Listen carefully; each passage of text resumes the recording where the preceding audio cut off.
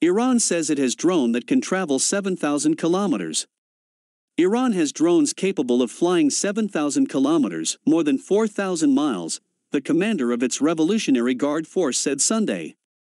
We have drones which can fly 7,000 kilometers, without a pilot, and land back at the same spot or anywhere else, General Hossein Salami said in a speech broadcast by state television. He gave no other details, but the new drone would give it a range of 3,500 kilometers, compared to 2,000 kilometers for Iran's Gaza combat drone unveiled earlier this year. The Gaza drone was reportedly the longest-ranging Iranian drone so far. Iran's Air Force is mostly made up of aging U.S. fighters bought under the rule of the Shah toppled in 1979, for which maintenance has been hit by American sanctions. It has relied instead on developing drones, which the Revolutionary Guard said were used in a July 2019 raid on Iranian Kurdish rebels across the border in Iraq.